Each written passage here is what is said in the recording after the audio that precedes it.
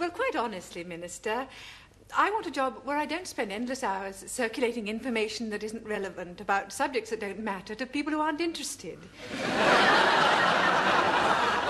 I want a job where there's achievement rather than merely activity. I'm tired of pushing paper. I want to be able to point to something and say, I did that. I don't understand. I know. That's why I'm leaving. Surely not saying that the government of Britain is unimportant. No, it's very important. It's just that I haven't met anyone who's doing it.